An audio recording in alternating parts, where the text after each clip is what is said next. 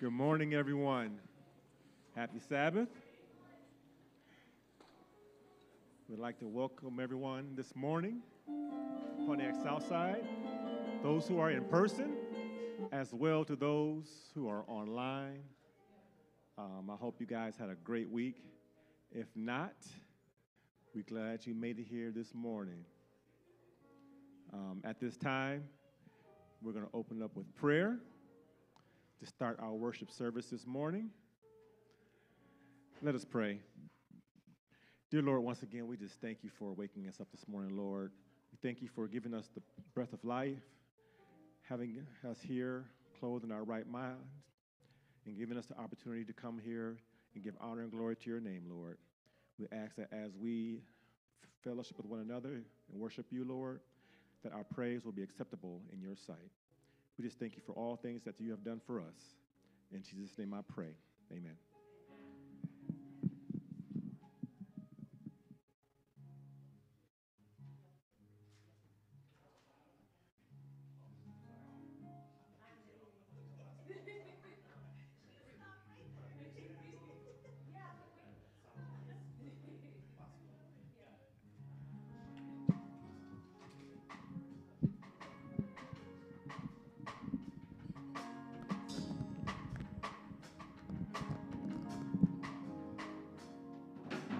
Please stand with us. We're going to sing Silent Nights. 142. Oh, wait. No, 143, if you have it.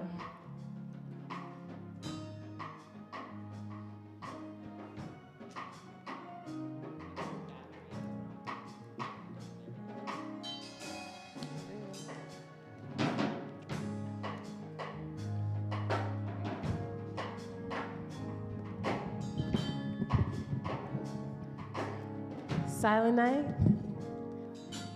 Silent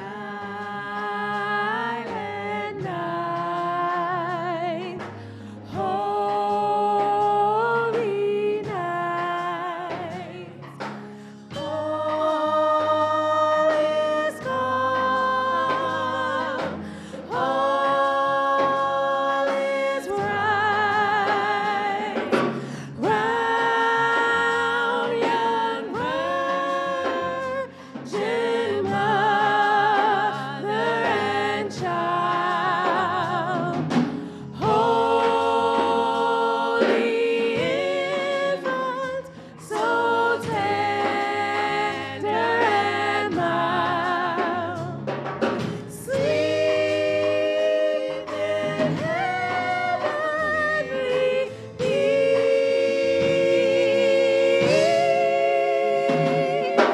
Sleep in heavenly peace. Verse 2. Silent night, holy night, shepherds quake at the sight, glory stream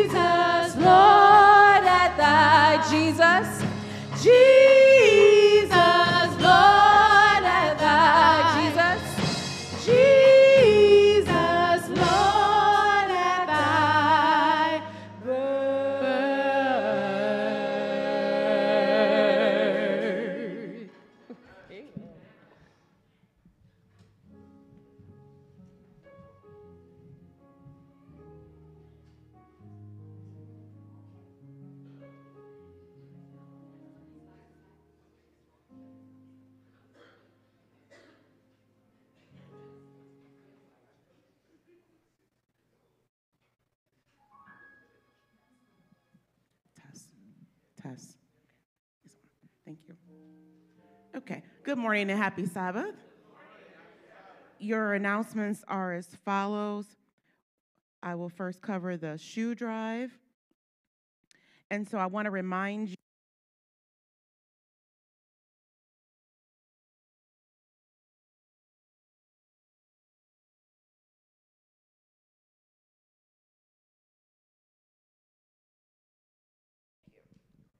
We're collecting new and gently used tennis shoes. So if you have some that you want to offload to help us in our fund drive to get to Gillette, Wisconsin, to get to Gillette for the Pathfinder Camporee next year.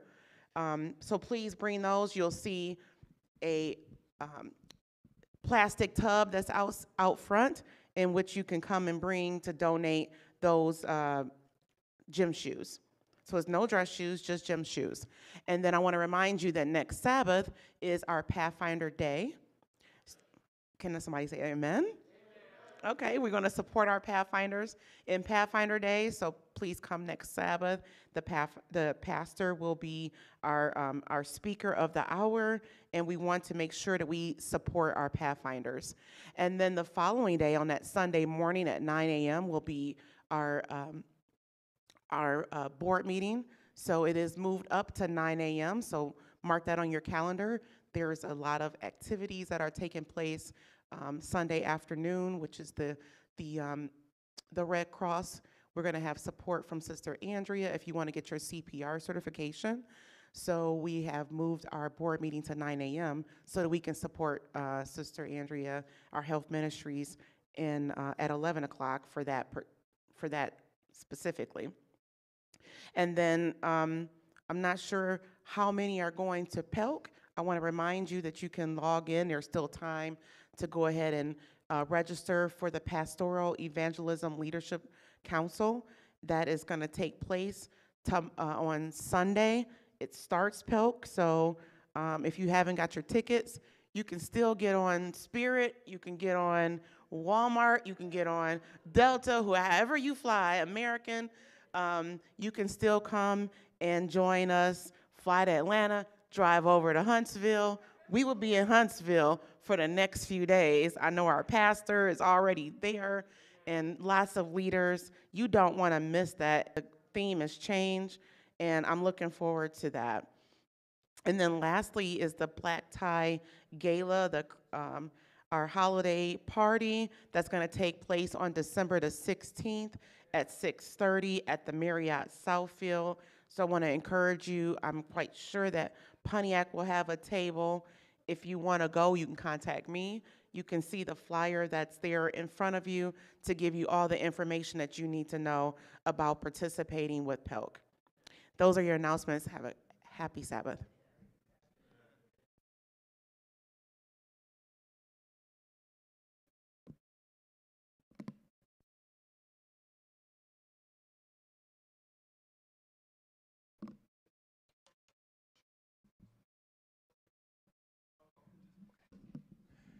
Amen, amen. At this time, I know last week was Thanksgiving, right? Now, some of you guys didn't get a chance to maybe share a testimony of thankfulness of God's grace and mercy. So at this time, we are going to share our testimonies, if there are any. I do have one. And Sister Pam, Sister Rowe. Okay, great. So I'm going to start off with mine because mine will be kind of short. I kind of talked about it Wednesday at prayer meeting. So you know the saying is, don't do that, you'll put your eye out. Yeah, well, I almost put my eye out.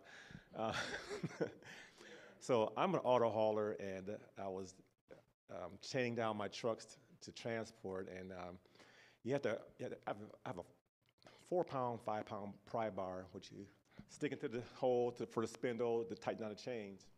I've done this in my sleep, but this particular day, I was chaining down the trucks, and as I tightened down the chain, and I was pulling the bar out, for some strange reason, it slipped through my hand and struck me directly dead center in my eyeball. But I'm so thankful because God has made our bodies to be so amazing. You know, they say in the blink of an eye, well, my eyelid closed as the bar came towards my eyeball. It hurt. It hurt. I had a few choice words, and I couldn't see for like about 5 minutes or so. And, you know, I stumbled around. But as I, you know, opened my eye and tried to see a little bit, it was a little blurry at first, but after a while, my vision cleared up. This is why I'm wearing my glasses today. I didn't have to wear any makeup this morning because I didn't have a black eye. But I just thank God for protecting me and restoring my sight. I was able to read my notes during prayer meeting. And I just thank God for His grace and mercy and our amazing bodies. Kai. My dad got a new car. Amen. This is going to be a car guy right here. He's happy for his dad. Mine is quick. I'm just going to sit. I just want to thank God for blessings and answered prayers for my daughter. I don't know if some of you knew, but she hit her tooth out again last week at church. So, yeah, don't ask. It's how? I don't know. She hit her mouth on something. Anyway, she knocked her tooth out again, but this time, when we went to her dentist to just get it fixed, which is why I wasn't freaking out again, I thought it was just going to be easy. But no, this time she cracked the tooth up under her gum. So they were like, her tooth is going to, like, die if we don't give her a root canal. So, yeah, see, grown-ups are like, ooh. So I was very worried because root canals are not comfortable things, and she's 9, so that's even worse. But I want to thank God for blessings because the dentist was going to send us all the way out to Ann Arbor, and she said this is the best person for Danny. It's going to be great for her, and we couldn't get in.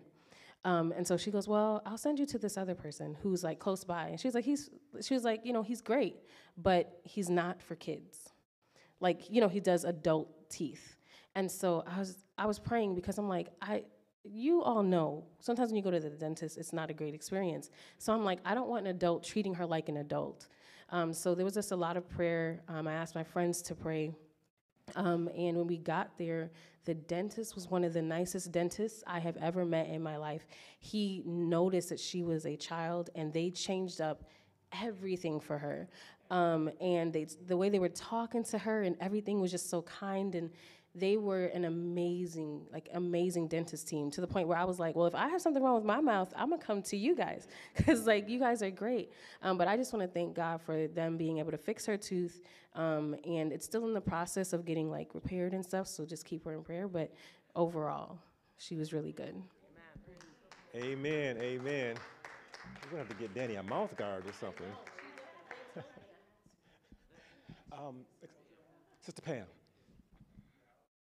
I want to thank God for His blessings to be here today. Last Sabbath, I was so sick. There were a lot of us that were just behind Thanksgiving dinner with our family, that a lot of us were sick. And the Lord is just good. I was really desperate when I texted Jan and Micah about coming and taking me to urgent care. That was my last resort. I couldn't take any more. But I thank God for His healing strength. I want to thank Him today for my sister, my brother, my great niece, and for Don Gothard, all 4 of them celebrating birthdays together and today, and just getting messages from the family here this morning to celebrate them. For my niece, great niece Tammy, that was her mother that we buried yesterday. So this is really difficult today for her and for her family, but I just thank God He has been so faithful and so strong, so I just want to give Him the praise today. Amen. We just thank God for His healing of you, Sister Lindsay. Hello, everyone. My name is Cicero Bullock. We know who you are. I'm a member of this church, or have been for a long time. I grew up in this church, and I just like to thank the Lord for foundations and being blessed to have the foundations of coming from here. And I remember as a child we all used to circle around this whole church and hold hands and sing. And I just remember all of the people and all of the faces. And I was blessed and fortunate to be here. And I know that now. I didn't know it then, but I know it now. And that's what I'm thankful for. That's my testimony. And that was a blessing for me because it saved me. I need to be here. Amen, amen. It's a blessing to see you here, brother. It's good to see you.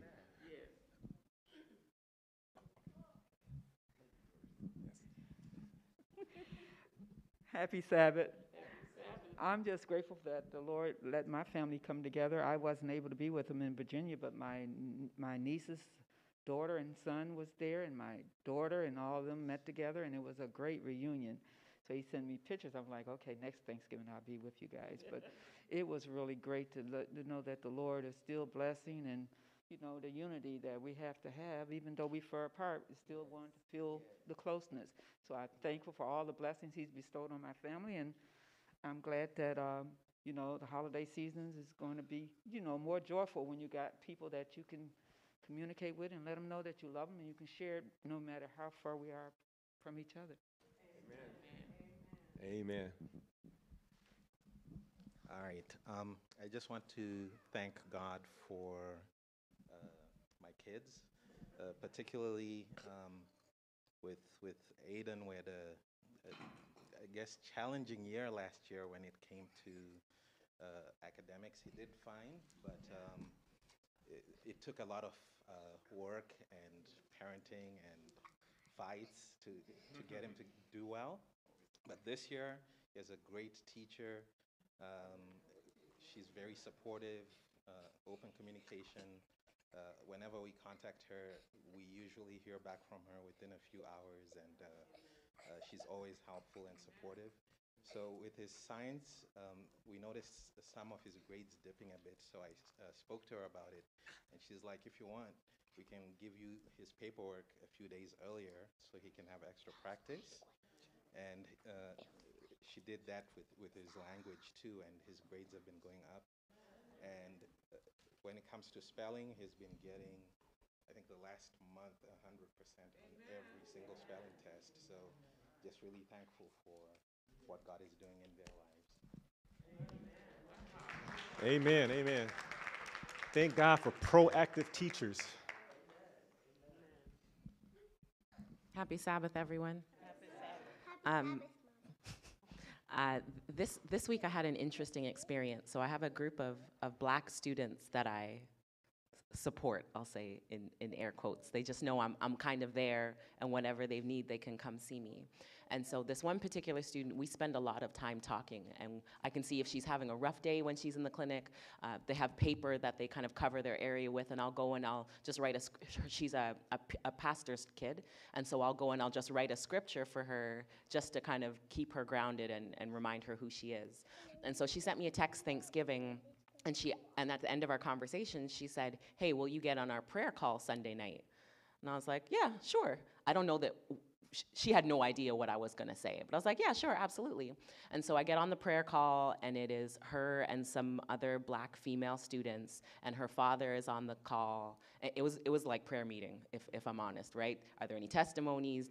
Are there any prayer requests? And so a couple of students had questions, and I'm just sitting there listening, because this isn't my call, I'm just here supporting.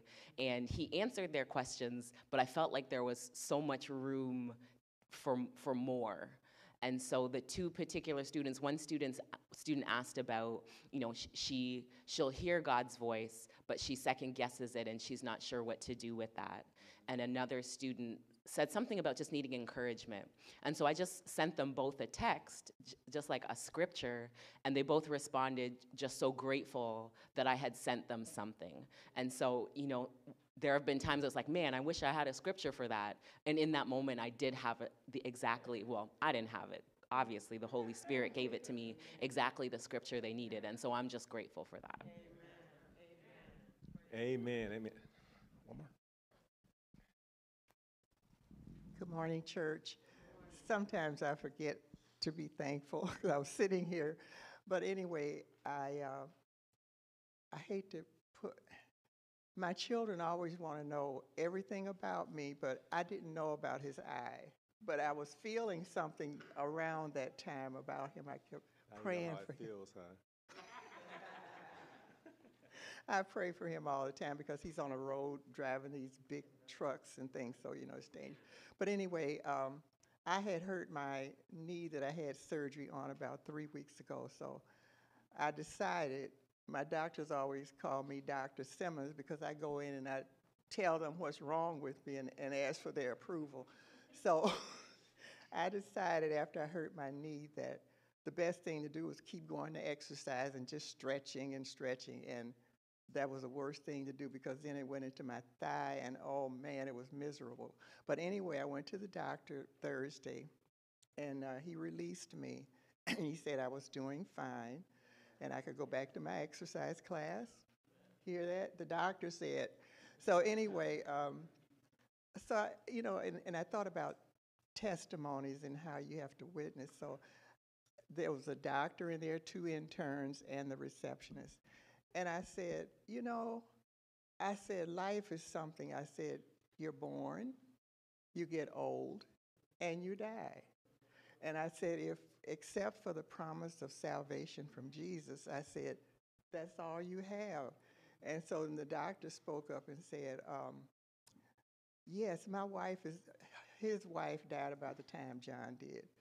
So he said, yeah, my wife is up talking to Jesus now and rejoicing with Jesus. And I'm thinking like, okay, how am I going to respond to this? I said, my husband is resting in his grave out at Great Lakes Military Cemetery. He said, oh, that's where my wife is too. And so I was waiting for some response, because he had already said she was up there. And so he never came back. So anyway, when they were leaving, I said to the 2 interns, one was a young white lady and one was an African guy, and I said, I'm going to pray for you too. I said, young lady, you're entering into a man's field. And I said, young man, you are a black man and you're going to have a lot of problems. I said, so I'm going to be praying for both of you. So I just want to thank God for the opportunity to witness when I can and to not let opportunities go by because the Holy Spirit will give you something to say.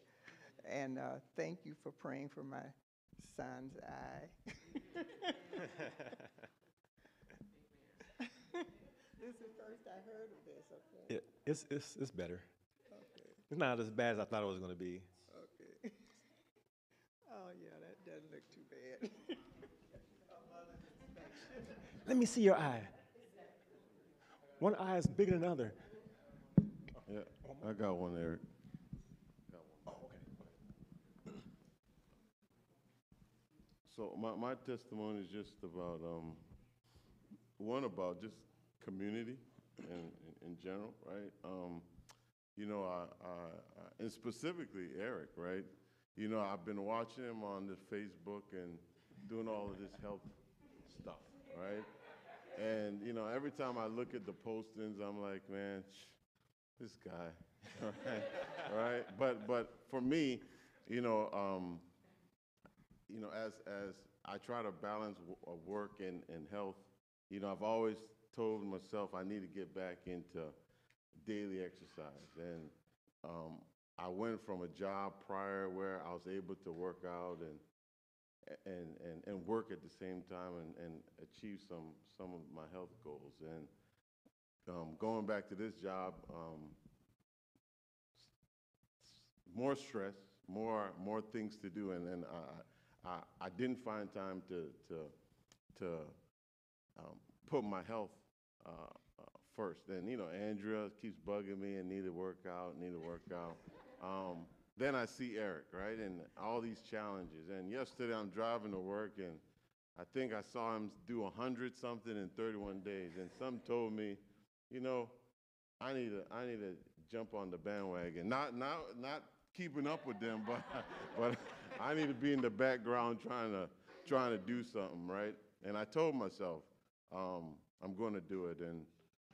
But the day went by, right? Had a long day, came back from Lansing. And then it's, 9, 10 o'clock, and it popped in my head again. I said, man, I said I was going to do 100 push-ups, right? And then Andrea said, you know what, let's go, let's do it, right? And, you know, after 20, I said, you know what, no, I can't. But I kept going, you know, I made it to 100, but, you know, so ultimately my Thanksgiving is community, right? You know, we might not realize, you know, the things, you know, how we impact each other in our lives. And so I want to thank Eric for his continued motivation as far as keeping himself healthy and us as a church. And maybe one day I can join him, but not yet. Amen, amen. Amen. Well, I thank God for you, and I'm glad, I'm thankful that I was able to be an inspiration. We'll be doing some more push-ups this evening after Sabbath. oh, Danny, go ahead, Danny.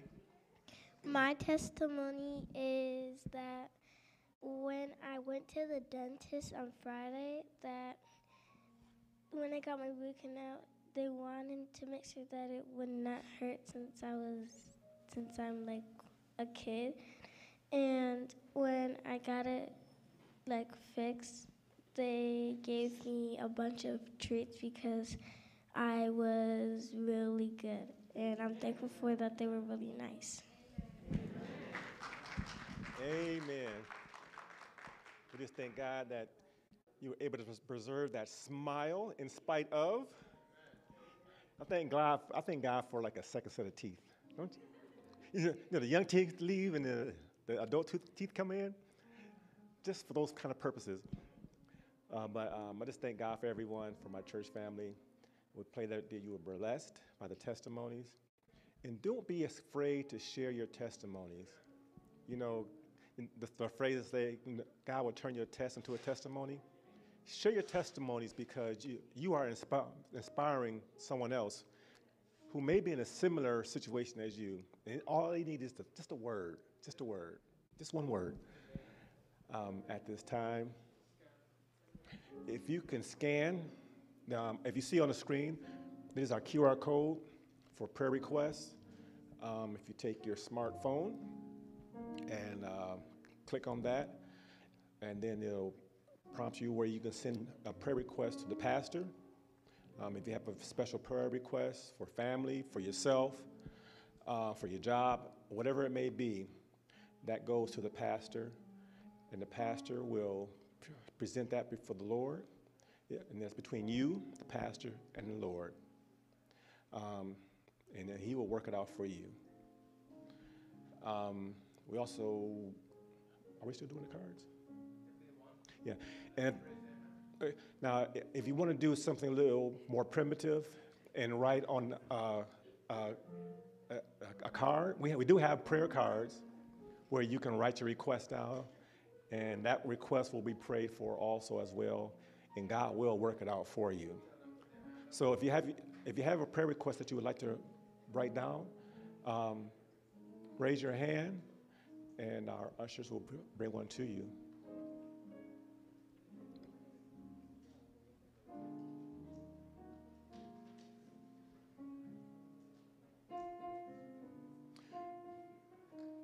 But in spite of all the cards and the QR codes, you don't need a middleman to talk to God.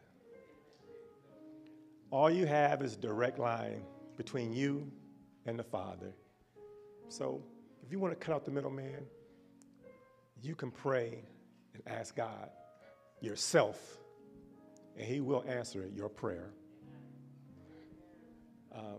At this time, if you can kneel, our elder sister, Elder Yancey, is going to bring our prayer this morning.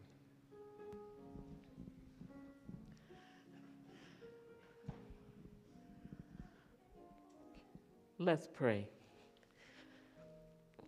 Heavenly Father, Lord, we come praising you today and thanking you for all of your blessings toward us, Lord. Thank you for these wonderful testimonies we just heard this morning, or how you worked in so many ways, Lord. Lord, thank you for getting Danny to the right dentist. Lord, thank you for protecting Eric's eye. Lord, we thank you for our families that we've been able to come together and fellowship, Lord, over the holidays. Thank you for those that you've brought here today, Lord. Lord, I just want to thank you for CB and for that testimony of his, Lord, and sharing and bringing him back home. Lord, thank you for the traveling mercies that we're trusting that you will provide. We know what you've done this week, but for those that will be traveling to Huntsville and other places this week, Lord, we're praying and asking for mercies over the highways or even the airways for those that are flying, Lord. We thank you for your protection, Lord, in so many different ways, and asking, Lord, that you be with each one of us and our loved ones, Lord, those that are out of the ark of safety in particular, Lord. Touch their hearts, give them that question in their minds that what they should do to be closer to you. And even for us, Lord, help that we will be drawn closer to you. Please forgive us for our sins, transgressions, Lord, our weaknesses, and our neglect in the past. Lord, we ask that you be with our speaker, Lord, this morning. Lord, touch Elder Frank from the top of his head to the bottom of his feet and just anoint him so that the message he brings is your message to us, Lord. And help us to apply it in our lives as we bring our listening ears and anoint that we will hear just what you have in store for each one of us. And it may be different for each one. Because just as we differ in faces, Lord, we differ in needs and desires and concerns. Lord, bless those that are sick and suffering. Be very near those that are missing today. Sister Kathy, Lord, Sister Bernice, Sister Bobby, Lord, others that are dealing with challenges. And then, Lord, keep your arms of comfort around the bereaved in a special way. Be with the Lindsay and the Moulton family, Lord. Be with the Evans. Be with my niece, Miosha. Lord, continue to be with the McCullough and the Martin family and Rita Parrish's family who have lost her, Lord. Be just very near, and we know only you can provide and be there for them.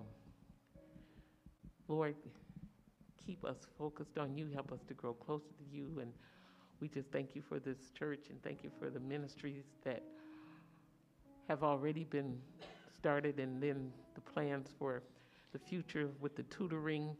Bless the young people who will be coming out, Lord, for tutoring, and those that were here this week, just bless in a special way so that provisions are made to help our young people in every way possible. Thank you, Lord, for the leadership, and thank you for those that are in charge of our pathfinders and bring the young people to just show them where they can go and what they can do with their lives.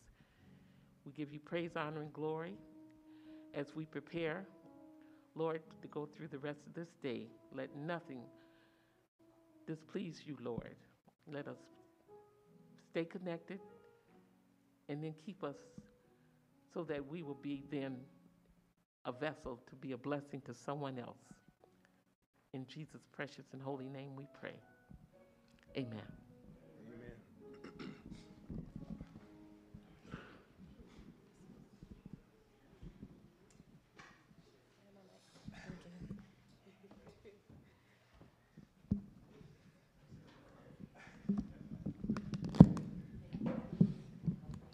Happy Sabbath, everyone. It's wonderful to see your faces.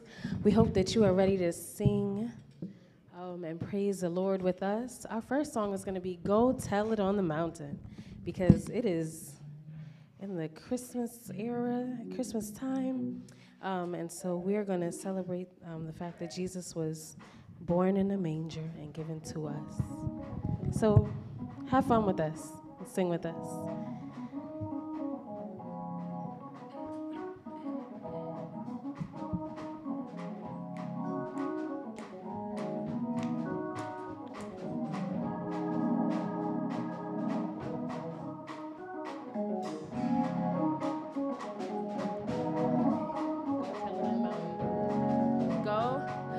Go tell it on the mountain, over the hills and everywhere. Go tell it on the mountain that Jesus Christ is born.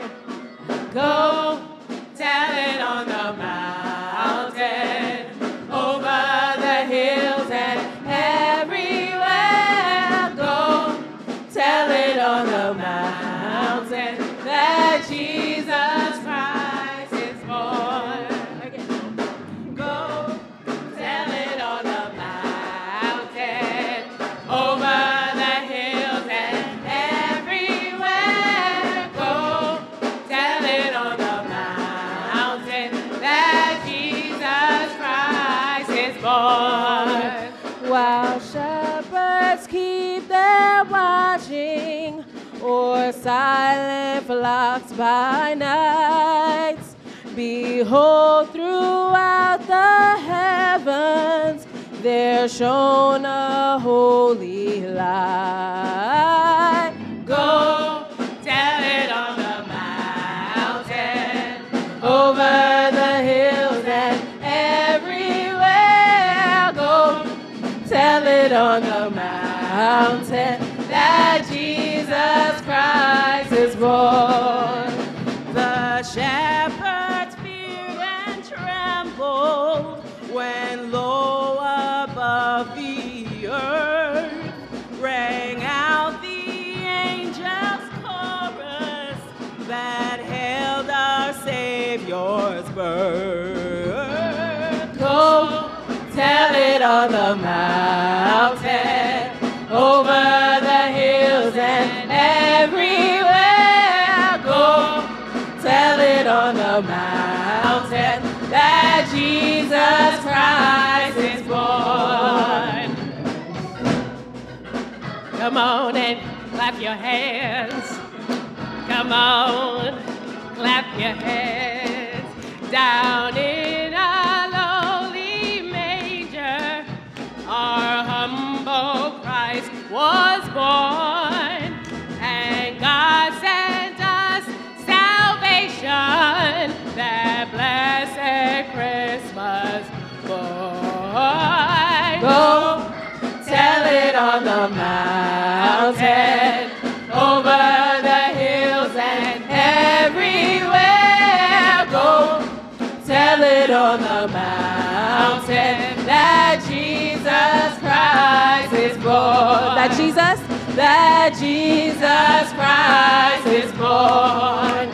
That Jesus Christ is born.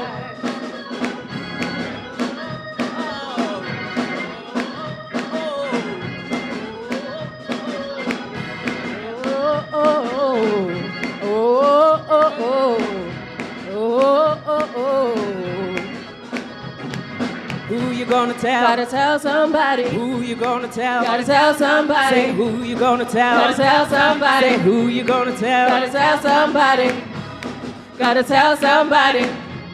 Gotta tell somebody. Who you gonna tell? Gotta tell somebody. Will you tell your neighbor? Gotta tell somebody. Say who you gonna tell? Gonna tell somebody. I'm gonna tell the world. Gonna tell somebody. Of the goodness of God. Gonna tell somebody. And what He's done for me. Gonna tell somebody. Say who you gonna tell? Gotta tell somebody. You're gonna tell your friend. Gonna tell somebody. Gonna tell your neighbor. Gonna tell somebody. Oh. Gonna tell somebody. Gonna tell somebody. Who you gonna tell? Gonna tell somebody. I'm gonna praise the Lord. Gonna tell somebody. I'm gonna praise the Lord. Gonna tell somebody. Oh, praise the Lord. Gonna tell somebody. Tell everybody. Gonna tell somebody. Oh, Gonna tell somebody. Go tell it on the mountain,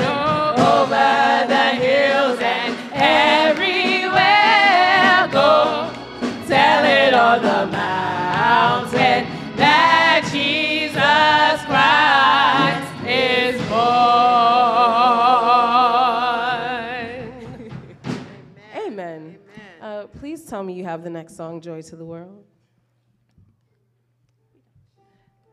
Yes?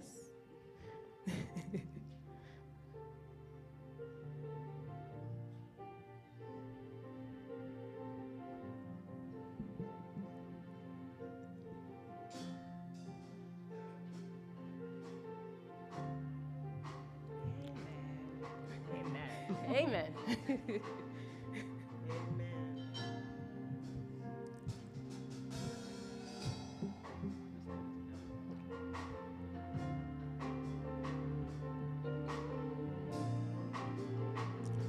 Everyone, joy to the world. Joy to the world, the Lord is come. Let earth receive her King. Let every heart prepare him room. And heaven and nature sing, and heaven and nature sing, and heaven and nature sing. The joy, the joy, the joy of the Lord is my strength. The joy, the joy, the joy of the Lord is my strength. Oh, he is my hope. The joy, the joy, the joy of the Lord is my strength. Oh, oh, oh, oh,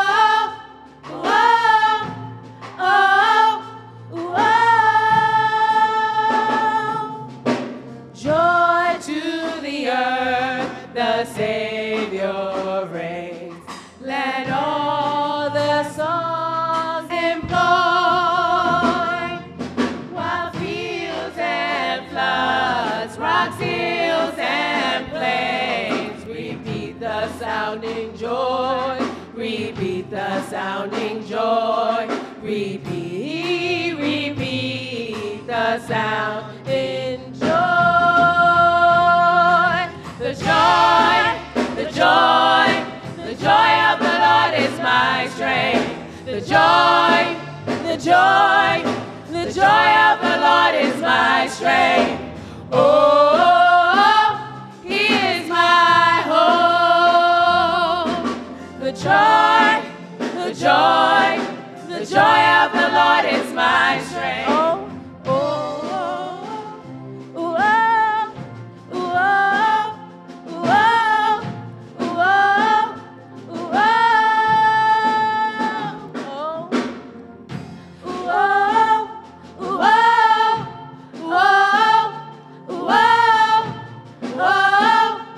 oh,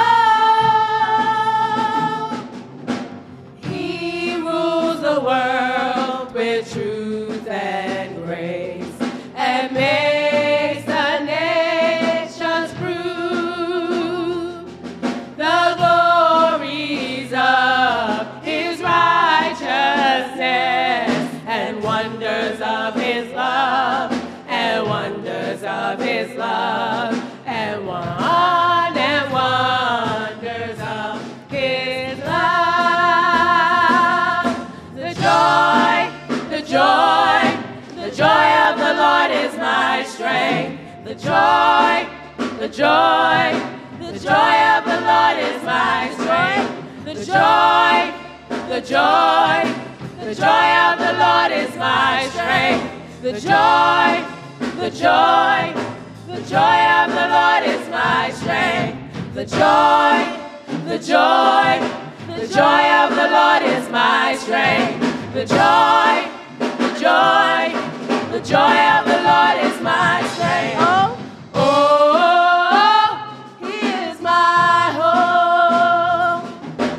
Oh, he is my hope. Oh, he is my hope. The joy, the joy, the joy of the Lord is my strength. The joy, the joy, the joy of the Lord is my strength. The joy, the joy, the joy of the Lord is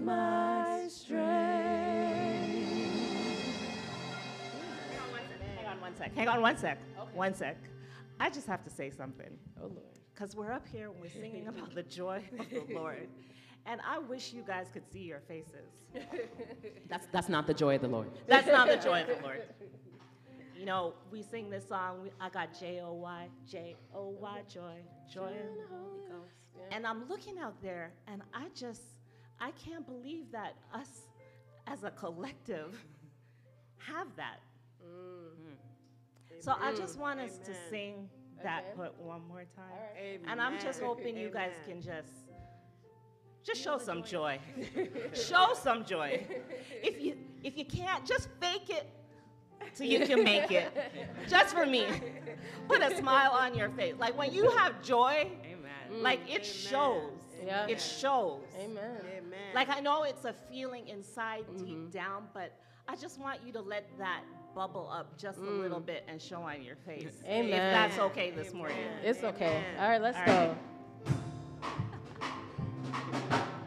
The joy of the Lord.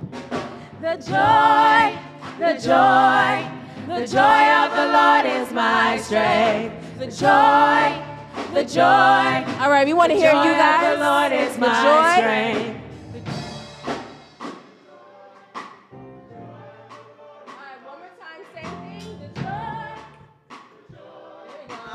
Everyone, the joy of the Lord is my strength. The joy of the Lord is my strength. Oh, He is my hope. Is He your hope today? Oh, He is my hope. We want to hear you guys say, There we go. He is my hope. There we go, everybody. Oh, He is my hope.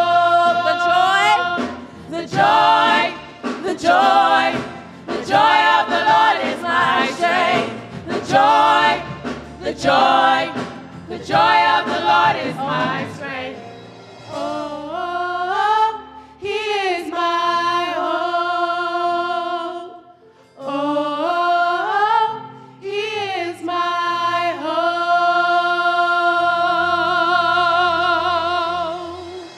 Amen.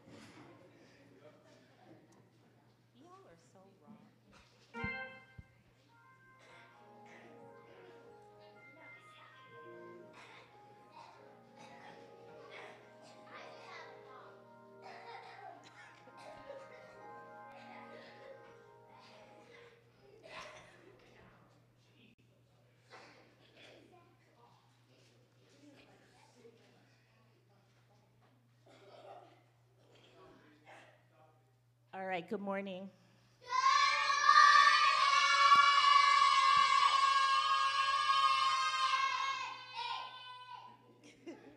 All right, happy Sabbath.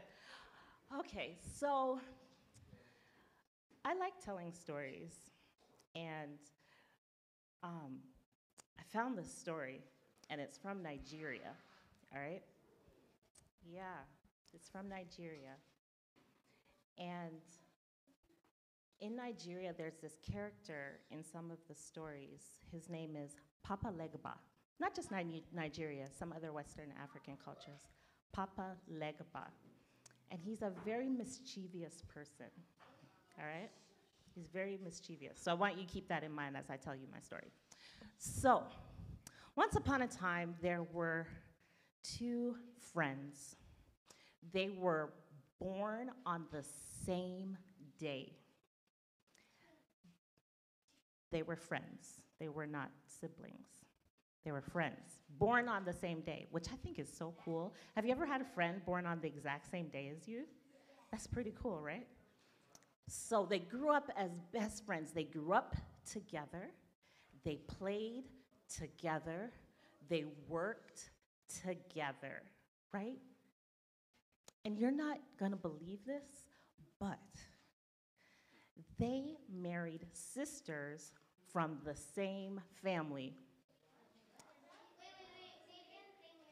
They married sisters.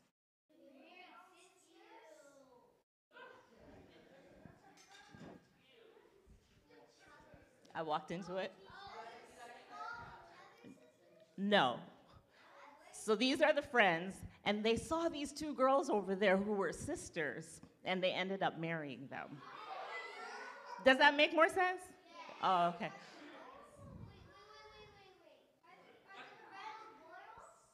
The friends are boys.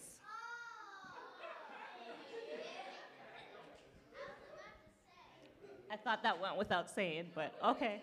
We got to clarify. All right, so these boys grew up together. Is that better? They played together. They worked together. They married sisters from the same family. And they even built their houses across the street from each other. Right? Really, really good friends. So one day, along came Papa Legba walking. Papa Legba, he came walking, and he stopped right in between the friends' houses. And the friends were working in their yards, and to get their attention, Papa Legba and one friend looked up and said, "Oh," and the other friend looked up and said, "Oh." Papa Legba just kept right on walking, because that's what he liked to do.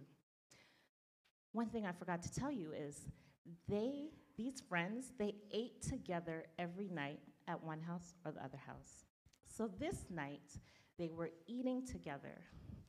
And the one, friend number one. And they were eating, and the friend said, "Ah, friend, did you see that man in that beautiful fila?" A fila is a hat, a small hat. And he said, yes, I did see him, and it was a beautiful fila. In fact, it was my favorite color, red. And he said, "Ah, but my friend, the hat was not red. The hat was black." And the other friend said, No, my friend, you must be mistaken. The hat was red. Like I told you, it was my favorite color. He said, "No, I saw it with my own eyes. The hat was black." He said, "No. Are you calling me a liar? The hat was red." He said, "Well, if the shoe fits." He said, "Red." And they started arguing about what color the hat was. Red, black, red, black. They started fighting. They were fighting, and they tumbled through the door out into the street. So now they're on the street, and they're fighting. Red, black, hitting each other. And these were friends, right? And what happened? They both got arrested for disturbing the peace. Yeah, when you grow up, you'll figure out that sometimes wives can't stop stuff like that from happening. So they went to court. So they're in the courtroom. The courtroom is packed, and the judge is sitting, and they're there in the courtroom. And in through the back door walks Papa Legba. And he listened, and listened, and listened, and listened. And then he started laughing. Everyone in the courtroom was like, why is he laughing? What's so funny? And an old man went up to him and was like, why are you laughing? What is so funny? And he said, well, both men are wrong, but both men are also right. And he was like, what do you mean? Why are you causing so much trouble? Why are you causing so much trouble? And he said, well, I'm not causing the trouble. You are causing the trouble because you guys, when you can't see someone else's side, you like to argue and fight. So you guys are right. I don't know if you guys could hear them. One side of his hat was red, and one side of his hat was black. I know. But you just want to ruin my story at the very beginning like that? Let me get to the end, right? So the next time you're arguing with your sibling or your spouse or your friend, I'm talking to the adults. They know what spouse means. Or your friends, remember there are how many sides to every story?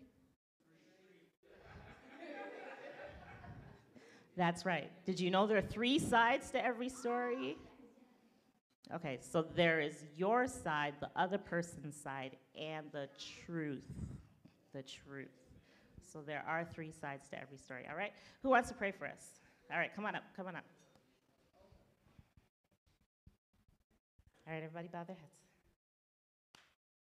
Dear God, thank you for this day. Thank you for all our family and friends, and that I have a house to live in, and help us to not repay evil for evil, and help someone to stop when the situation is going on.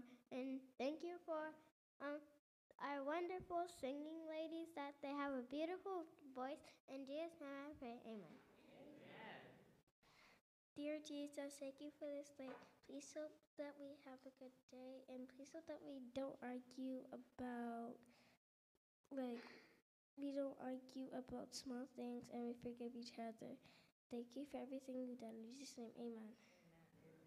Dear God, thank you for this day. Help us to love you. Help us to remember that you are always there when we need you. Help us to not fight. Help us to always pray. Help us to do what you want us to do. In Jesus' name I pray, amen. Dear Jesus, thank you for this day. Please tell us about my Aunt Tina gets to stay, and we hope she comes over. In Jesus I pray, amen. All right, back to your seats.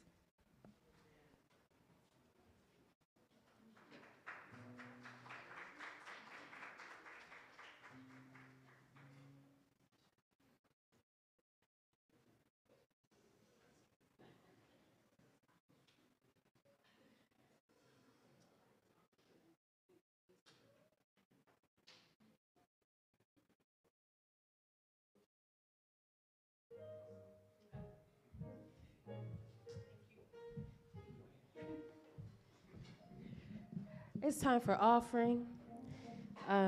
We are going to sing Thank You, Lord, for all you've done for me.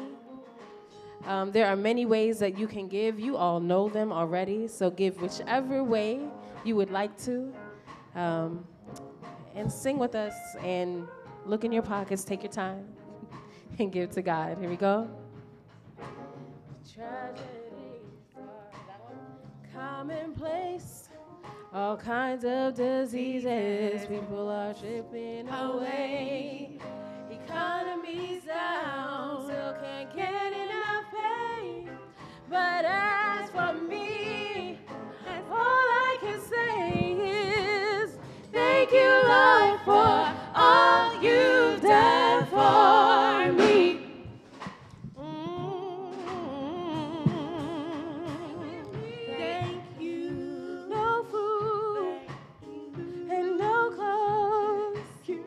All right, we're going to go back to the top. All right. Okay,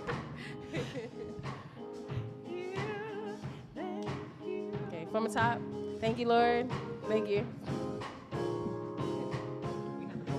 Sorry.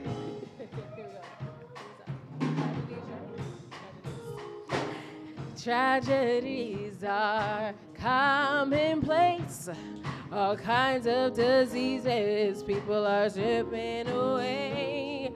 Economy is down, still can't get enough pay. But as for me, all I can say is thank you, Lord, for all you've done for me.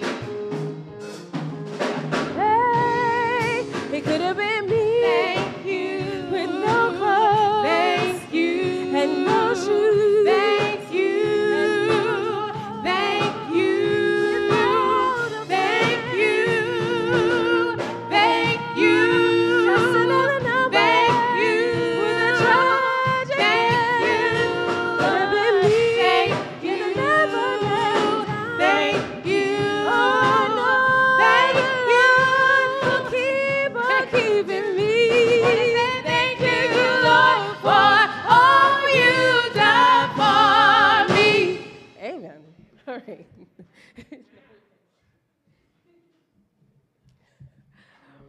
All right, we're going to sing a special song specifically for our speaker of the day. Are you going to do the introduction of speaker? Yes?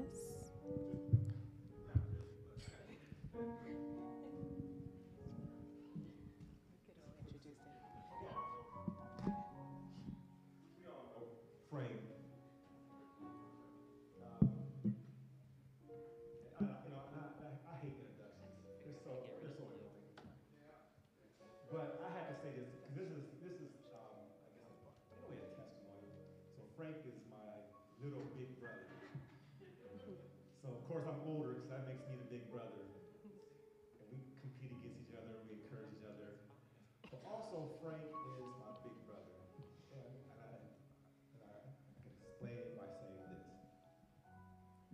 his love for the Lord and his obedience to the Lord and his love for the will of the Lord has encouraged me, and I've learned from him as the big brother. There's a saying that you can't teach the old dog new tricks. Well, that's not true. This old dog has learned some new tricks from my brother right here. Just in his consistency and his faithfulness in following the Lord and doing his will, and being a great example. I mean, a great example. So I'm not going to go any further. Let me just say, hear ye him. Amen.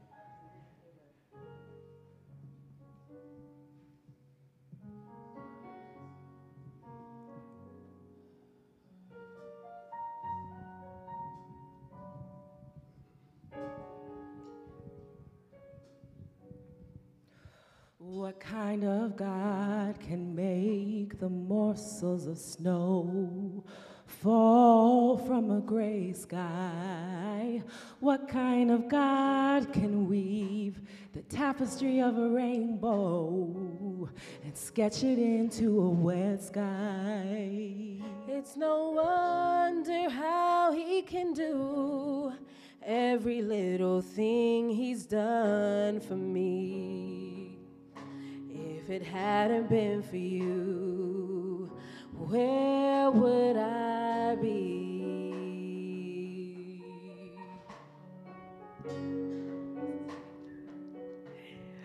What kind of God can give you a vision and create a skyscraper tall?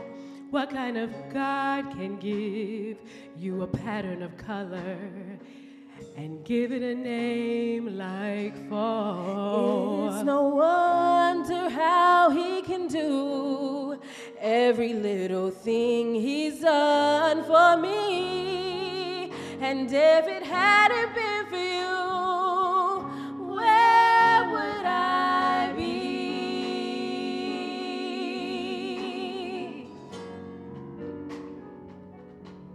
I'd be at the bottom when you told me there's a place at the top for me. I'd be on the backside when you showed me there's a place at the front I should be. I'd be on the outside looking in when you prepare me a table for kings. If it hadn't been for you, where would I be?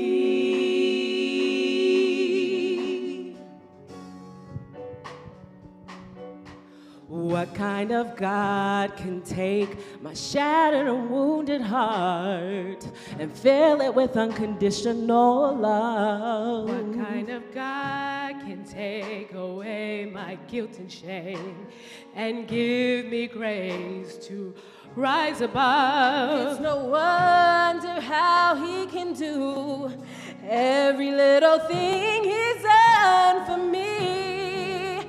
And if it hadn't been for you, where would I be?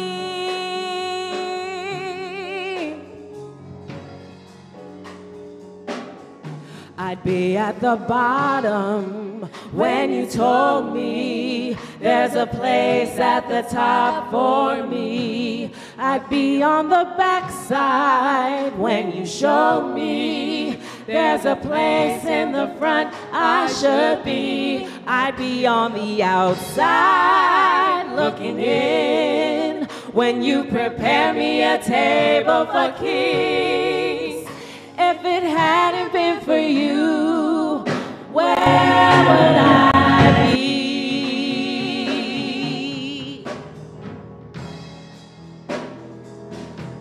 I'd be at the bottom when you told me there's a place at the top for me. I'd be on the backside when you showed me there's a place in the front I should be. I'd be on the outside looking in when you prepare me a table for kings.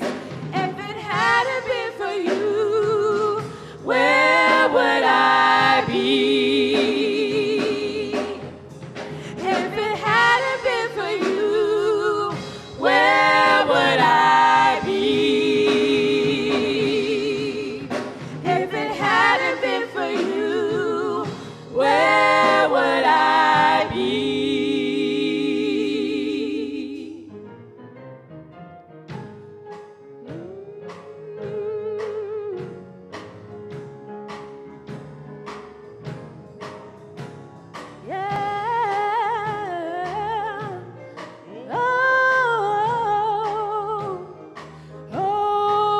If it had not been for the Lord on my side, tell me where would I be?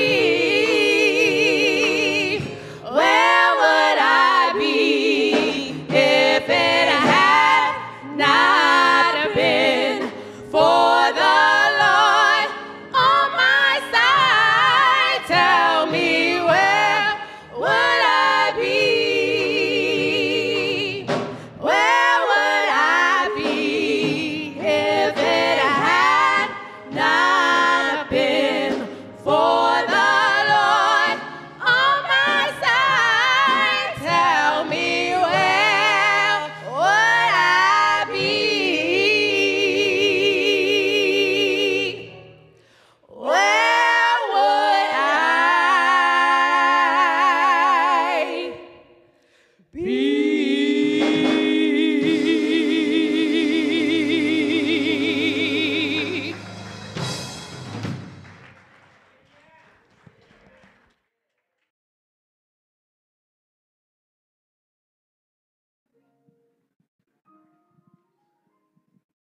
Good morning. Happy Sabbath.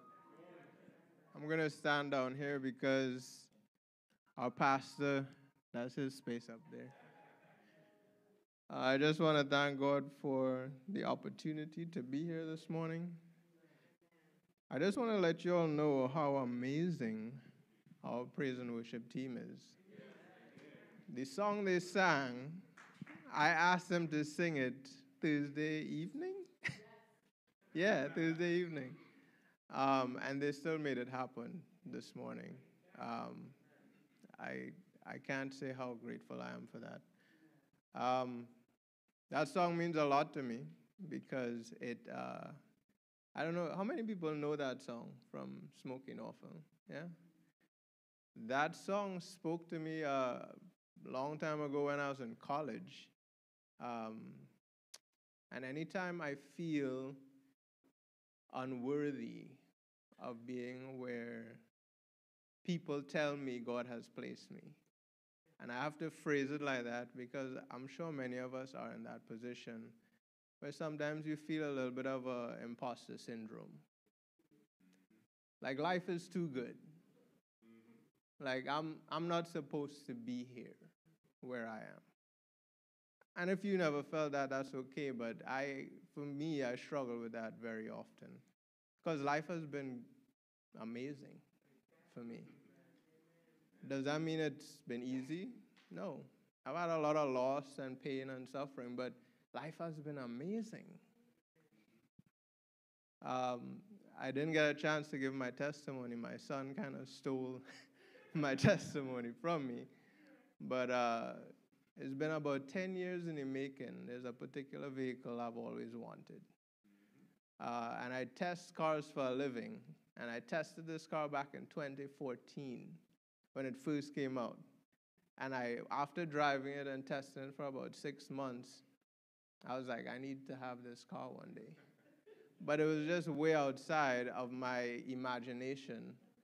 And you have a dream and you put it up and you're like, here's a dream. And you kind of just leave it.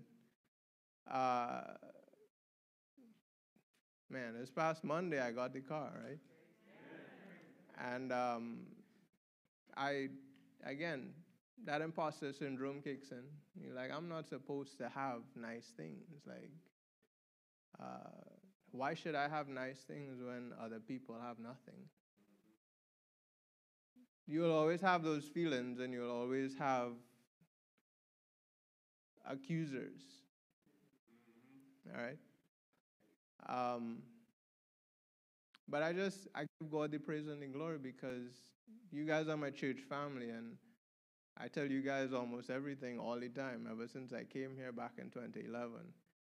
And you guys have been with us through having our kids and through getting jobs and through death in the families. And I just share these things with you guys, not to show off, but because I love you guys. And I think you love me, right? So I want to share what God is doing for me. But I also want to encourage people who might be allowing the enemy to stifle their blessings and make them feel unworthy to talk about it, because you might be hearing people asking for prayer for cancer, and you're over here excited because you got a new house or a new car, and you're like, I shouldn't talk about that right now. It's a solemn time. People are suffering. I need to be quiet. But I'm here to tell you that your testimony brings light to dark situations. So I encourage you to do that. But small sermon and big sermon, right? Don't let your blessings keep you from God. I say that because I struggled with that this week. Imagine getting something you've wanted for 10 years, and then you have to prepare a sermon. Where do you think your mind going to be? I struggle this week, I promise you. Anytime I try to think or pray or read the Bible, thoughts of the car, thoughts of the car, thoughts of the car, right? This is a real testimony, and I hope it resonates with somebody here. God will bless you with something you've been asking for a long time, and then you will let it get between you and Him. We do that all the time. This is my little sermon, and a sermon is, don't let God's blessings separate you from him. He will give you the car, he will give you the house, he'll give you the wife, he'll give you the kids, he'll give you the job, he'll give you the good health, he'll restore your health, he'll take you on vacations, he'll do all of that, but don't let it separate you from him. Don't think on those things more than you think on him. While you're at church, don't be on your phone looking for flights for your next vacation. I say it because I've done it, people. I'm not any better than anybody. But I say this every time I come up on here to speak, is I'm not telling you anything that you haven't heard before. I'm just a reminder, a footnote. Let's bow our heads for prayer. Dear Heavenly Father, we thank you for the love that you've shown us in your Son, Jesus. You sent him to die for our sins, and he did that. But he also set this example that is so awesome for us. Please let your Holy Spirit now speak through me and speak to me. In Jesus' name I pray. Amen. So it has this show that I should not have been watching, all right? It's a very violent show. But I gathered something from it, and I'm not actually going to say the name of the show, although I know some people might know the show. But there was a circumstance where these guys, they're in the military, right? There's a team of 4. And they were off on a mission. And they were briefed beforehand that, hey, you're going into this area and the comms might go down and you're in hostile territory all around. And you're going to find this one individual, and you have to take out this one individual. But there are rules of engagement. One, it is a undercover mission. So the other government doesn't know that you're in their country. Therefore, you cannot kill indiscriminately. You can only take out that one target. You cannot engage any other targets, whether friendly or hostile, unless provoked. Now, hostile means that the person has a gun. That's the only reason they're hostile. It can't mean that they're cussing at you or they're throwing stones at you. It means that they have a gun and they're going to kill you, and that's the only way you can defend yourself. That is the rules of engagement that was given to these 4 SEALs. They were dropped off, and they're hiking through the desert, through rocky mountains. And every time they pass a location, they say the location they pass. And there's all kind of special names they give these locations. And they say it, and they say it, and everybody's like listening on. And there's this plane that's flying way up in the atmosphere that's up providing comms. But the plane is telling them that in 6 hours, we're gone, and you'll be on your own. And they have to cover a certain amount of distance before the plane goes away so that they know that they're at their location. And they do that successfully, and they get there. Now, while they're there, they see and they find the person that they're supposed to take out. From far away, they see him. He's talking outside. He's terrorizing people, and they're like, that's the guy. We got eyes on the target. Let's wait until nightfall. We'll go take care of business. So they're hiding now until nightfall. They're just laying up in some bushes, right? And they're biding their time. And here comes an unsuspecting group of shepherds walking their sheep along.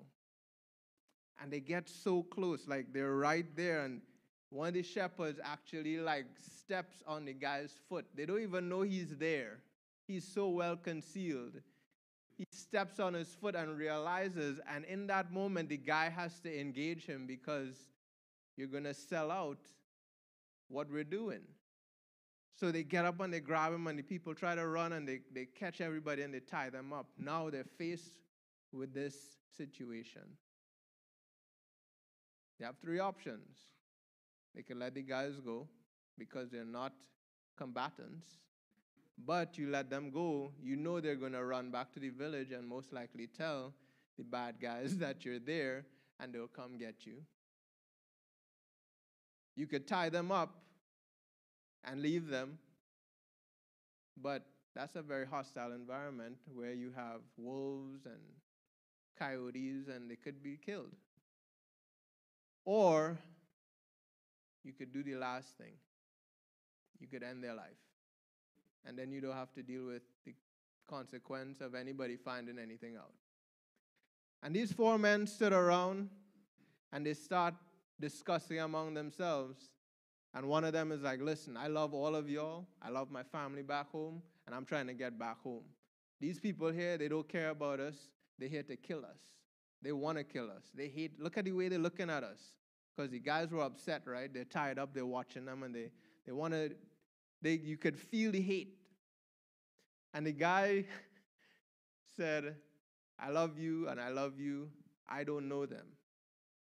I could put them down and not lose a night of sleep.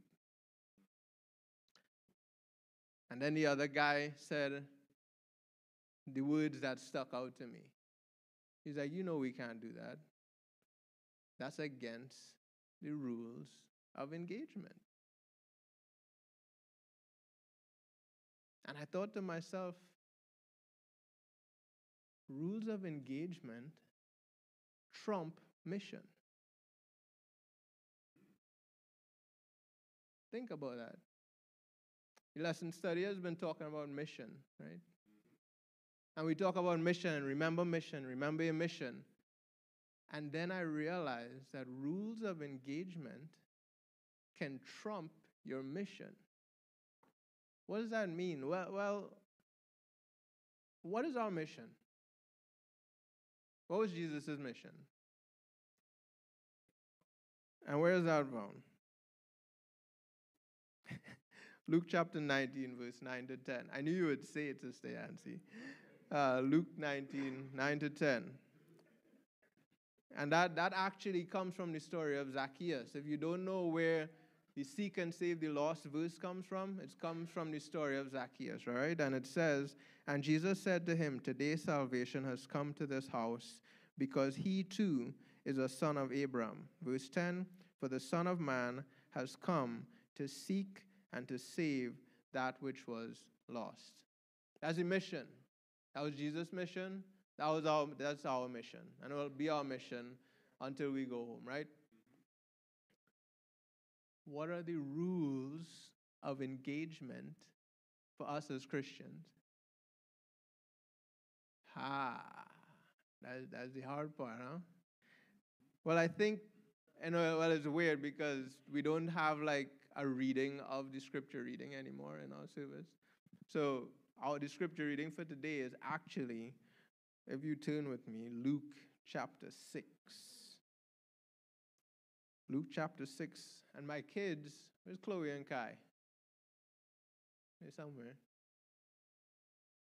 They know it because we practice it. But it's something that I've always lived by. It's a simple verse, Luke chapter 6, verse 27 and 28, but we're going to read all the way through to 31, and it says, but I say to you who hear, Chloe and Kai, love your enemies, do good to those who hate you, bless those who curse you, and pray for those who spitefully use you. I'm going to pause and help you to understand what this is saying. It is saying that there are people that are going to hate you. But it's saying to those people who hate you, do good to them. It's saying you're going to have enemies. An enemy is somebody, actually, when you look at the description of an enemy, somebody that wants to kill you. It's not they don't like you. They want to kill you. Back in the day, when you had an enemy, that was somebody who trying to kill you. It's not, oh, I don't like them. You'll have people that want to kill you. They dislike you that much, they want to kill you. And guess what it's telling you to do? Love them. That is so against everything that we are, isn't it? No, really, I want to connect with you all here today on this point. There are people that want to kill you. There are people that hate you. And what's the crazy part? The last part is what gets me every time. Pray for those who spitefully use you. There are people that are in your life right now, you know are using you, right? Right? No? You don't know that. Not just using you, but spitefully so. Like they don't like you and they're using you. It's not I like you and you're a good person and I'm using you for what I could get, but you could use me too. No, they're spitefully using you to the point where they actually want to use you up and spit you out. That's the concept of spitefully using you. And it's telling me, mind you, you know why I use this verse? Because there are other verses I could use in the Bible to point out how to treat people. You know why? It's in red letters. You know what red letters mean? It's actually the words of Jesus. Actually, the words of Jesus. He's telling you there are people that are going to try to spitefully use you, and I want you to pray for them.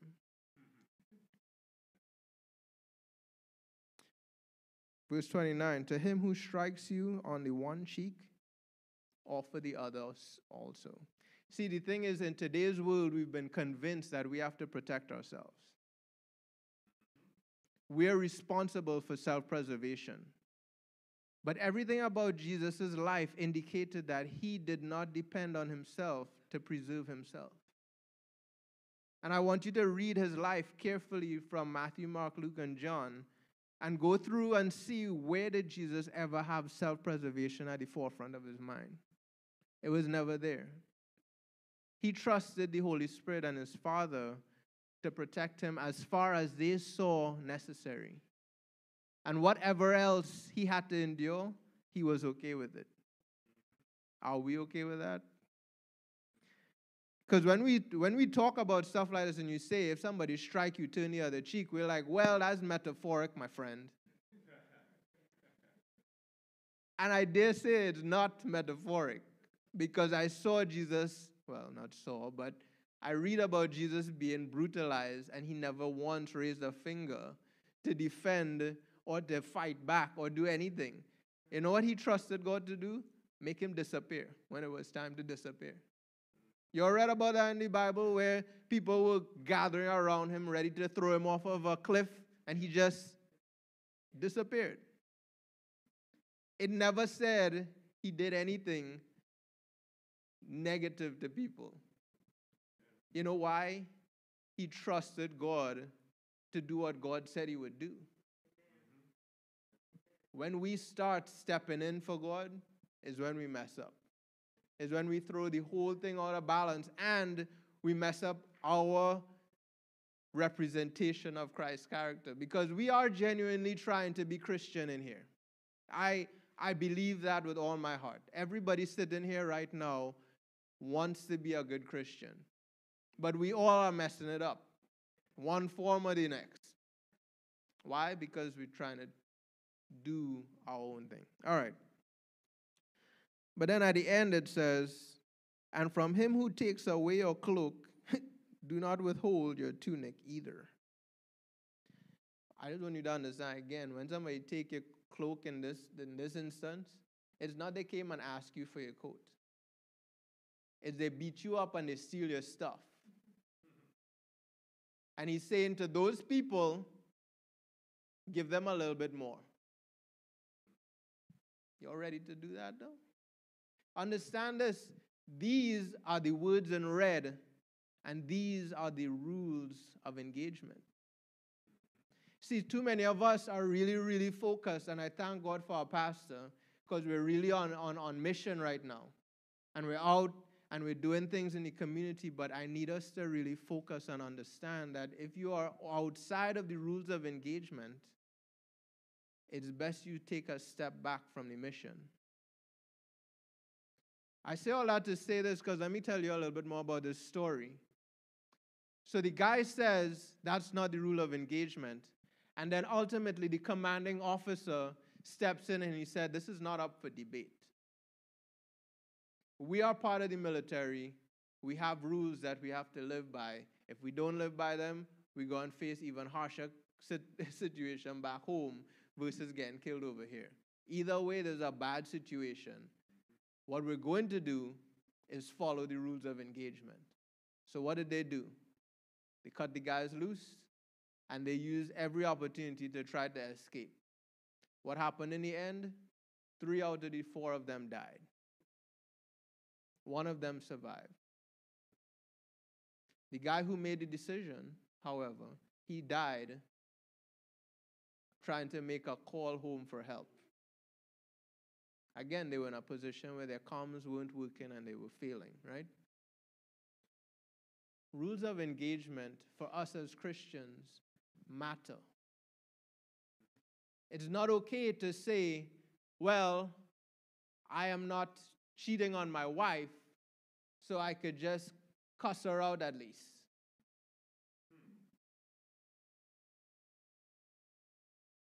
It's not okay to say, well, at least I'm at church, so it's okay if I take a little bit of drugs here and there.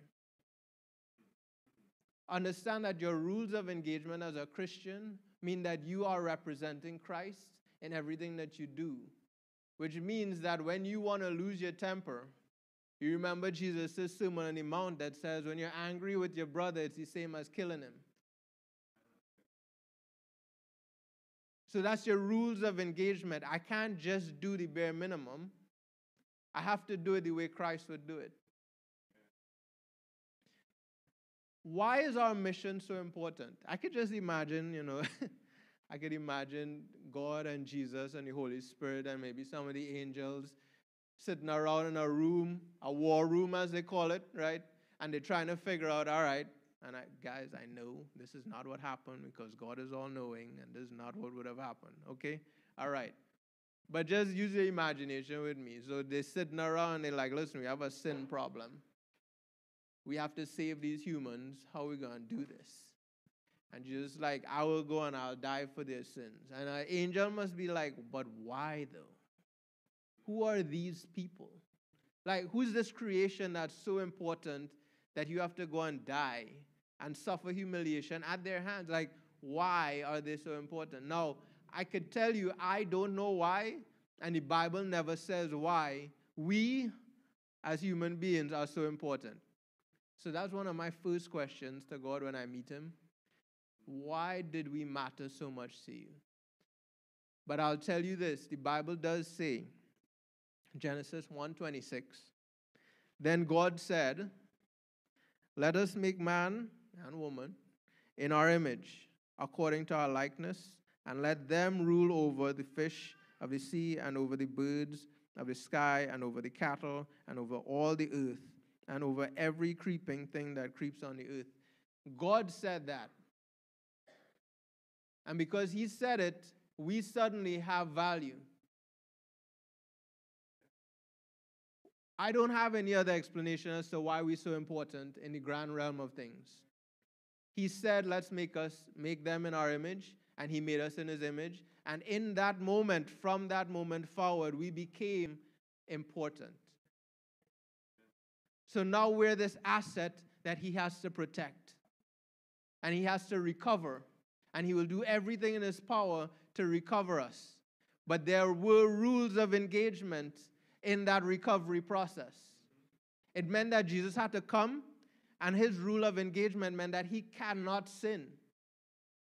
He had to endure this life without sin.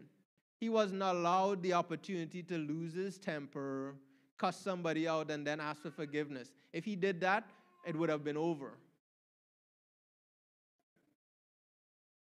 We're not asked to be that perfect. And I thank God for that because I wouldn't have made it.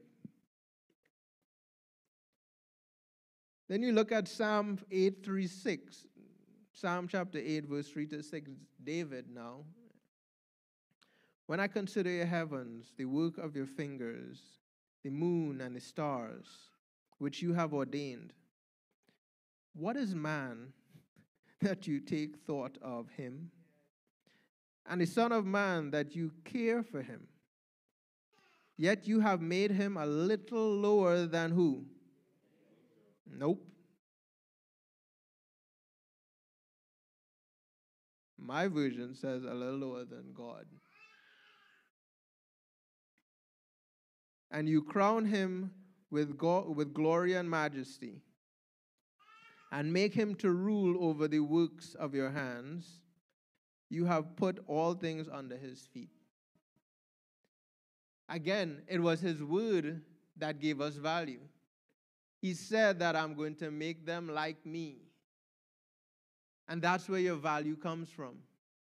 You don't need somebody to tell you or to give you value after that. You are the most valuable thing, apparently, in the universe to God. It's a strange and weird thing for me to say that, because I'm like, as David said, who are we that we matter this much to you, for you to come and save us while maintaining the rules of engagement? But we give ourselves excuses every day to break the rules of engagement. If you haven't figured out by now, the topic of the sermon is rules of engagement. I'll give you a funny thing. It's called ROE in the military. And it says that the rules that govern the use of force to reflect the will of the civil and military leadership. ROE are defined as directives issued by competent military authority that delineate the circumstances and limitations under which United States forces will initiate and or continue combat engagement with other forces encountered. It decides whether they're going to engage or not. So your rules of engagement are important in your mission. And we all agree on a mission to seek and save the lost, but I think many times we lose sight of our rules of engagement. So we're on mission, but we're off target, if that makes sense. Okay.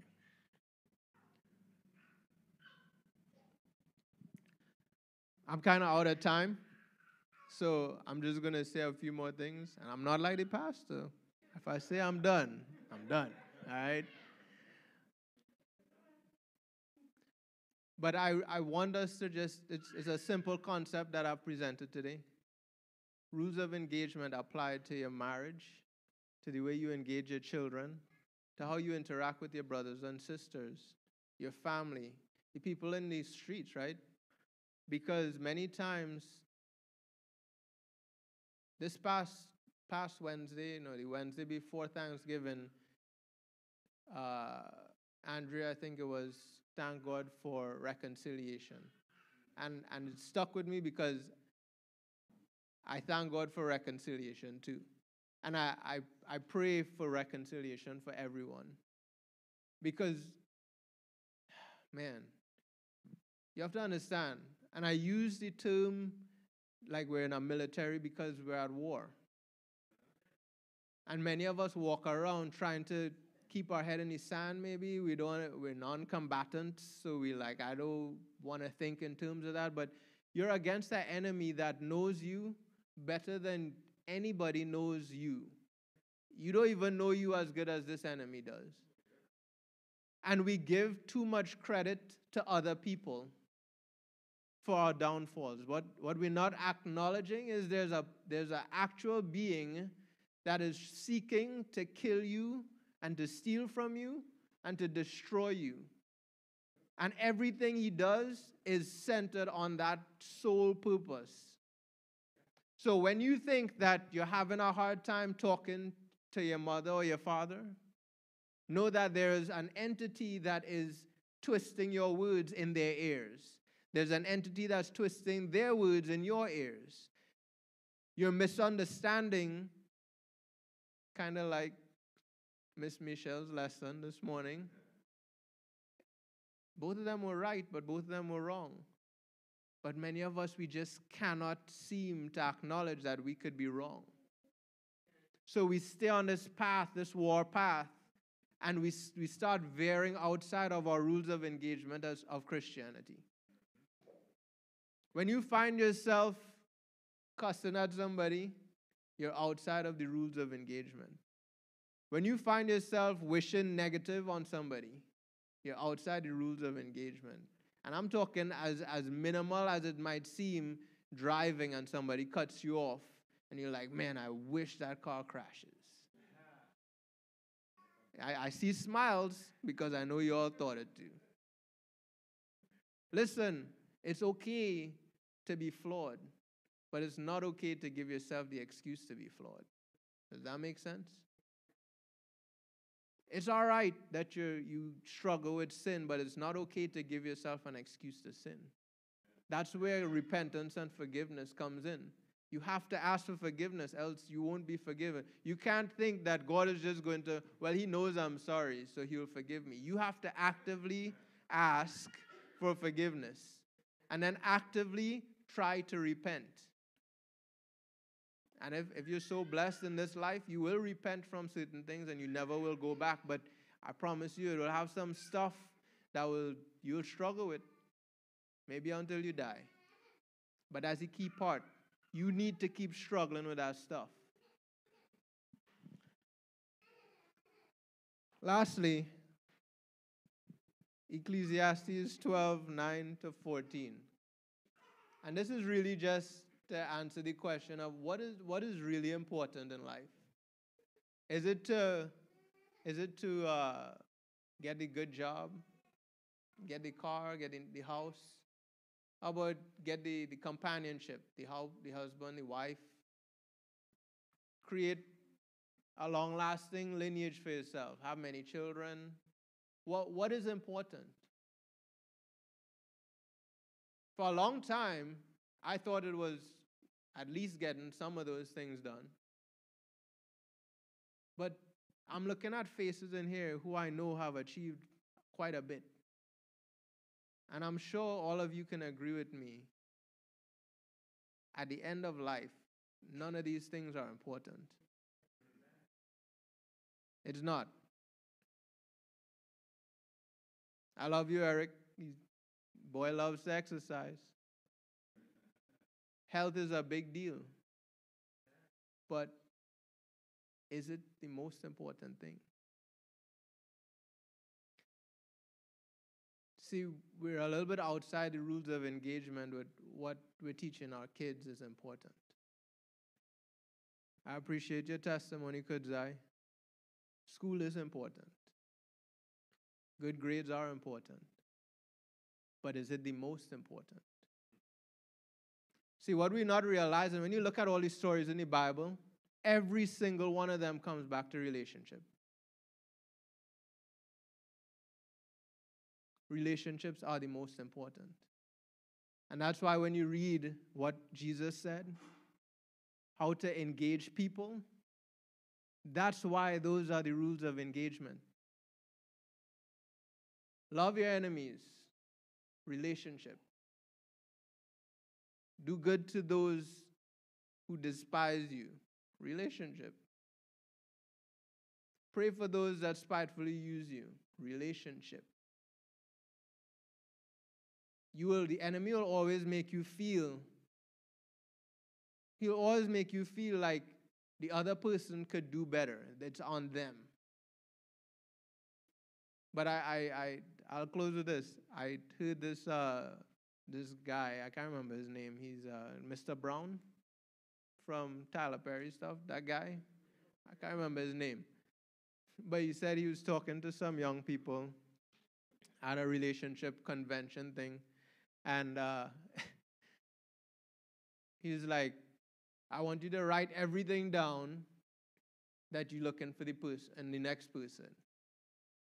And they were like, They were writing. He's like, he looked at the list and he was like, no, write everything down. You're holding back some stuff. And then they were done. And man, people had a page and a half of a list that they need from the other person. And he was like, all right, now you go and become those things. Right? I mean, it's a funny little anecdotal story, but I want to encourage all of us to treat life like that. When you see somebody who might hurt you or might say something to offend you, or they're not doing what they're supposed to do, we've talked about this 100 times. They need to improve, right? Like, write all those things down and then become that to God. Because everything that I have a problem with my wife with, I do to God. And He reveals that to me every time. If I think she's being selfish, I'm selfish to God. 100% of the time. It's all about me. Lord, help me. Right? If I think she's not talking to me, I ain't talking to Him. I challenge you today, please. When you feel like people are doing you the wrong thing, stick within the rules of engagement and question. When they hurt you, am I hurting him? Yes? Okay, let me forget them and let me engage with God.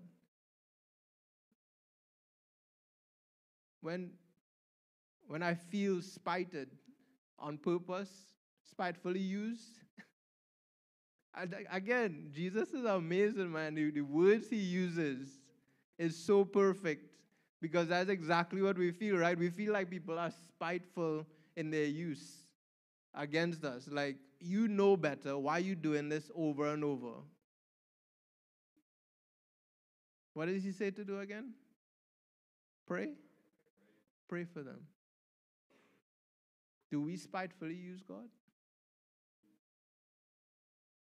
Whatever you think that people are doing to you, I promise you, you're doing it to Him. And if you could just get that little perspective in your life this week, man, it'll change your life. It takes away so much stress and anger and anxiety and rage. You have no idea, because if I could just understand that I am the one doing this stuff to God, and He's allowing these people to do this stuff to me, so He could get my attention. He could get my attention to see this is what you're doing to me. And every time you feel that, you look at Him. Every time you feel that, you look at Him. That's what He wants. That's where the relationship is built. Because you'll come back and you'll say sorry. And every time you feel that pain on your side of somebody hurting you, and you focus, oh, am I doing this to God? Yes, I am. Lord, please forgive me. Have mercy on me. You suddenly realize you don't have any energy to focus on other people. You won't have the emotional bandwidth to find fault in other people, because every time you find fault in them, you see a problem in you and you're like, yo, I need to just focus on me because I am not doing what I'm supposed to be doing. So with that being said, thank you, Jay, for your testimony. That was a blessing. I never thought I'd heard Jay give a testimony out here. I thank God for real community.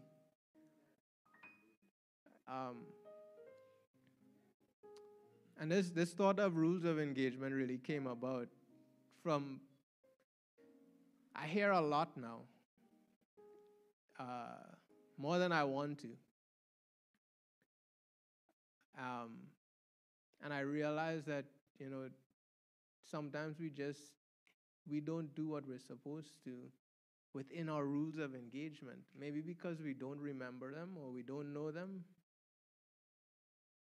But please, moving forward, remember that we're representing Christ. He set the example really clearly for us. I know it's against what the world teaches today, but his example doesn't change, and it won't ever go away. So just whenever that stuff builds up in you and you want to do your own thing, remember, yes, you're on mission, but stay within the rules of engagement, all right? That's it. Eric, close us out in prayer, sir. Amen, amen. Thank you, Frank. I love that analogy. I'm just going to put one word in front of that. God's rules of engagement. And God's rule of engagement is what? Unconditional love. He sent his son to die for us. And surely, at the bare minimum, we can show love to those who don't agree with us, those who are resistant to his word. And we just need to show love and just do what God says. We just thank you for your word today, Lord. And we're going to close out at this time. Let us pray. Dear Lord, once again, we just thank you for you following your rules of engagement, Lord. You loved us when we were disobedient. You loved us when we spat on you. We threw rocks at you when we crucified you, Lord. And yet, you still followed the rules of engagement, Lord, of your unconditional love. We ask that, Lord, as we leave this place today, that we will not leave your presence. We ask that you will continue to be with us, be with the families here, be with those who are online, listening to your word. We ask that as we go throughout the week, Lord, that we will remember that to follow your example. We just thank you for all these things you have done for us. Please bless the food that has been prepared and bring us together again, once again, next week. In Jesus' name I pray. Amen.